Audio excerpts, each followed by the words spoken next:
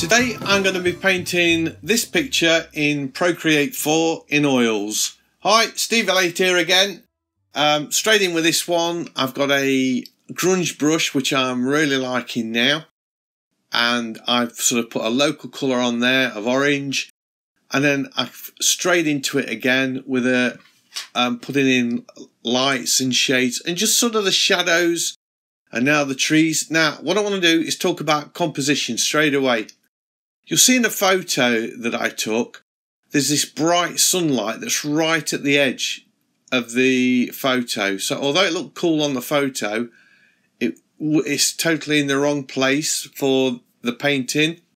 So I've had to move it. I've moved it along to the third. So I don't know if you know about splitting your composition into thirds and placing key points of interest along those lines of the thirds. Well, that's what I've done here. I've put the sunlight, as you can see, on the thirds, and I've moved things around a little bit. I've moved the buildings, and I've moved this fence and whatnot. So it's not that I'm not paying attention to the drawing. I am, but I'm just moving stuff around. I thought I'd use the perspective tool here just to get the pavement lines set up for me. I thought that would make it a lot easier to use that tool. I don't use it a lot, but it does come in handy now and again. It saves you having to sort of work it all out. So I've just sort of used that in that one instance. And I've also used the masking tool for the very first time in my painting. So what I've done, well, it's the first time I've used it in a video, and I did use it on the line, and the idea is you can make a mask over a layer that you're working on, and then if you paint with black onto that mask, it hides everything. If you use a grey, it sort of starts to make it transparent and sort of slightly raise it. And the beautiful thing about this is it's reversible, or non-destructive. You don't destroy the layer or the work you've done. You can just keep changing it and you will never lose the original painting that you've done. So that was quite useful here. I used it a few times. I'll probably have to do a video with a bit more detail showing you how I did that. So as you can see, I've not sort of gone painting over all areas of the background, covering up that orange in this painting as I've done before. I've let that colour really shine through and sort of just painting over it when I feel the need to. I roughed in the flowers and the fence and the people. Everything goes on a different layer here, absolutely everything. I'm still using a fairly limited palette. I use the perspective tool again here just to make sure I've got that fence going away correctly. And I had to change the shadows. If you look at the shadows on the photograph, they're not the same as in my painting, because obviously I had to think about where the new light source was and how that would affect the shadows on the objects and the people in there. You'll notice I've painted, oh here we go, in with the people. I'll come back to what I was going to say earlier. With the people, I always put them in on a layer on their own now, and I paint them in as a silhouette initially. I'm finding that really useful just to get a silhouette in there. And look at the flowers, they are really pretty abstract and just a guide to where I want to go. I looked at this and I thought, my God, this is even a little bit too loose for me, because I do like painting loose, but it was just too loose. So I do start to tighten up the detail quite considerably in this painting. At this point, I'm very happy with where everything's going, but I just thought I'd try some strong colour, and I put this blue into the canopy of the street sellers market stand. And I'm thinking, oh, it's too much, man. I like my colour, but it's just too much. So that does go in a minute or two. I don't know how long I'll leave that on for. Not very long, I don't think. So again, I'm just sort of feeling the way with shapes, moving the photo all the time, zooming in. So try and keep in the colours. If you notice, the colours to the left of the store are much more subdued than the ones to the right, where the light's hitting them strongly. I'm not bothered about details in the buildings at all. I don't care. It's all about this market store, and I wanted to get the detail. I suppose I use detail very loose because there's not much detail, as you know. I'm not into that, but I wanted that to be the dominant feature of this painting, so I've really not put too much detail in at all. I make up some branches and things, obviously, because I thought they would fill the blank space quite nicely without having to get that detail into the buildings, and it would offer sort of vertical lines that would intersect those horizontal trunks, those horizontal lines of the canopy and the way the flowers go across, and just tie it all together. But quite a bit of colour going off in that foreground tree with the purples and the blues, and I do knock them back a little bit, but not massively. I'm quite happy with how that's all going. And then I start. One thing I've discovered is if you don't bother too much about detail, like sort of people and sort of secondary figures, as you start to paint in the main details, it leaves little spaces where you can then go in and add your finer detail, like these two characters that are going in there. And it was really easy just to compare where they were within the composition and the line of the trees to get them in the right place. So by sort of putting in bigger detail, and by that I mean like the trees and the foreground people silhouettes, it becomes much easier to put in those smaller figures later. Keep popping that perspective tool on. I didn't use it, I didn't fix the guides so that the paintbrush is locked to it. I just used it as a visual, just to sort of make sure that things that are in perspective are going in the right place. So that is a tool that I'm using more and more. I'm learning how to use it in a much more subtle way, not leaving it switched on all the time and sort of making it dominate the painting. I just use it very, very sparingly. Now I start to tighten up the shapes on the flowers, and even that is going to change a lot. I thought, need to put these boxes in. I know they're not the most picturesque looking things in the world, but the picture just wasn't working without them. I thought I needed something. I didn't want to go crazy on the detail. I thought keep them fairly loose so they don't look as crummy as they do in the photo. I just wanted to give you an impression that there's some boxes that the flower pots are standing on. Then I start to sort of pick out the silhouetted shapes. You notice I've now getting the reflections on the ground because it was wet and raining, and I put in some dark colour around the edges just to make the light source pop even more. And then I had some highlights on these boxes, and this is now where I start to get into what I would call the detail. So you'll see in a second or two, I'm still working on the boxes, but I will start to work on the paper that's wrapped around the flowers shortly.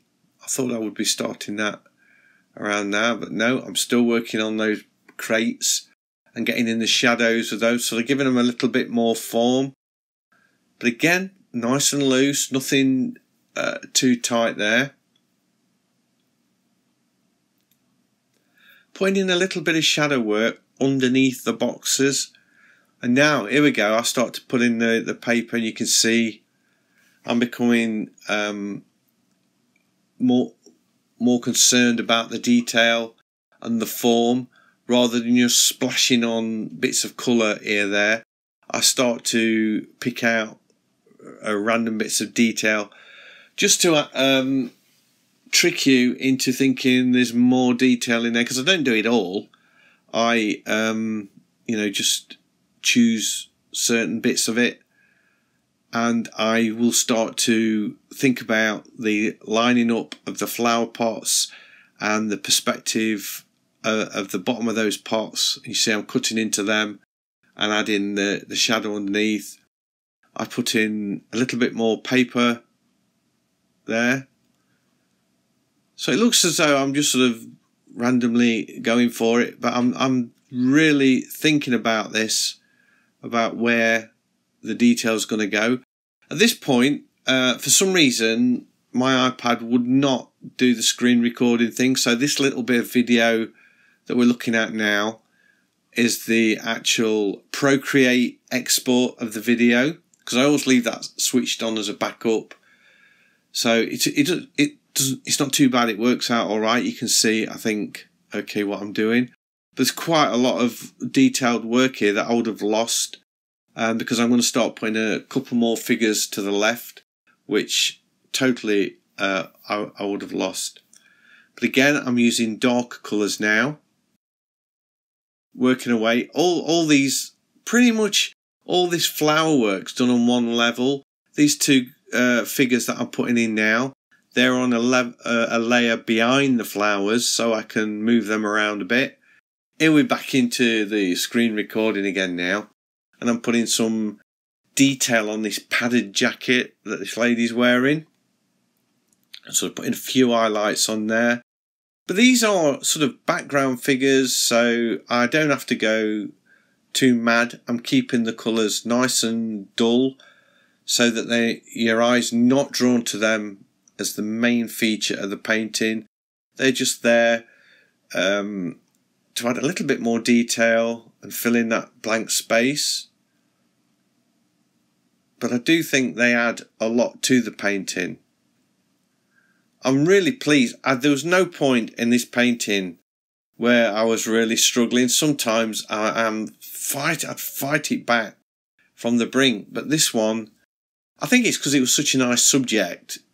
I didn't have a lot of trouble getting to be where I wanted this. I did enjoy it. This was another one that I painted mostly in hospital. For those of you that know, I've been visiting my grandson in Birmingham Hospital a few times. I spent the week there again this week, so hopefully he's coming home this week. So he is, for everybody that's been following me, I just want to say that my grandson is pretty much on the mend, and we think he will be coming home tomorrow as this video goes live. So really excited about that, because that has sort of impacted this channel a little bit, that I've not been able to do as much as I would like. I've still been fairly active, I suppose. I'm managing 3 videos a week, but I've got lots of ideas that are really sort of pushing the boundaries for me a bit more, and will take a bit more time. I need access to my PC that I've not had in the week. So hopefully now I'm really going to be able to get a grip and really make things happen, because I've just been, I won't say ticking over, because it's been a bit more work than just ticking over, but I have had to put things on the back burner a little bit, just while we was looking after my grandson and making sure he is looked after and well, and that is, we're getting there now. So I'm really looking forward to getting into this soon. And I've also launched a website, which I'll do a video to release that this week. I wanted to do that last week, I just didn't get time being in Birmingham. So that's really exciting for me, and I'm really looking forward to showing you that. Here we are, look, painting some more figures again on their own layer. I pretty much rub out the original figures that I had there, and totally rework them. Put a little bit of highlight work that isn't really in the photo. These two characters, I really like these, and I wanted to include them. There's a sort of guy there. Looks as though he's probably not in the best place of his life, but I wanted him in this painting, and the other person chatting with him. So as you can see, I do paint the silhouettes and then carve away and add detail, but not a lot of detail, and I'll change colours of things to make sure that they're not clashing. I didn't want an orange jacket blazing away there. I used the I created an ad layer there and used the grunge brush to put some sunlight in on the people, and put a little bit more detail in that foreground tree. And then I'm going to start working on these two characters because they are kind of the main people in the painting. I kept the face really loose. I didn't want any detail in there. That's not what it was about. I'm just sort of sculpting away at these figures, just getting the shape I want, and painting in shadows now, I suppose, because I'm leaving some of the grungy colour that's under there. That's a word that I'm liking a lot, isn't it? Grungy. And then when I get the I don't always go crazy on feet. Sometimes I'll leave them and not even paint feet at all. But this time I did think that I would do it, but I painted tiny feet to start with, then I had to make them a bit bigger. I think they would have fallen over. And now you see I'm picking out some highlights. I think that's really crucial to the painting. And using the ad layer, look, and putting that highlight on the pavement where it's wet, and sign it. So that means I've got to do a little bit more once I've signed it. Just sort of picking out some highlights in the odd place, just to make it pop a little bit. I'm going to do something on the fence. There we are. And that is it. So I really hope you've enjoyed this painting. I've enjoyed painting it. Thanks for being with me till the end. If you've enjoyed it, please give me a thumbs up. It's always appreciated. And if you're new to the channel, please consider subscribing. I have lots of videos like this and I would love to share them with you. So hopefully I'll see you in the next one. Bye.